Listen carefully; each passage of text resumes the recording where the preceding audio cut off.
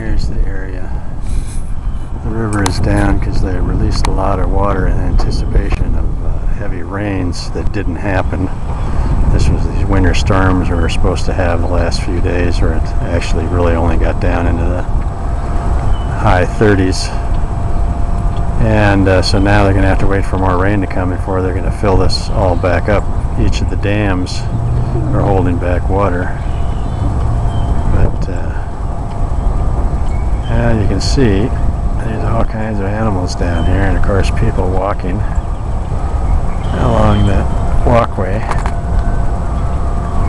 various walkways. Now this other one on the other side is a dead-end walkway. You got to come back from that. Or no, well, no, you can cross over. That's good. You can walk over. The bicycle have to come back.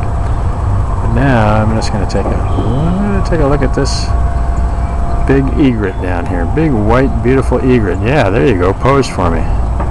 You're sitting right there. And we got a couple of ducks. A bunch of ducks down here. A couple of ducks back over there. Right over here. And I'm going to do this real fast here.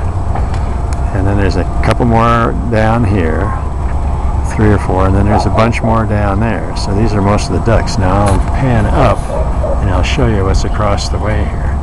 These are all these old houses, the old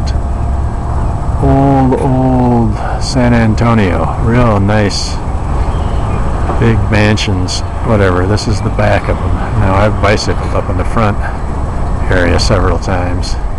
And a lot of them are rehabs. A lot of them are organizations that have rehabbed them and they have them open for tourists or whatever.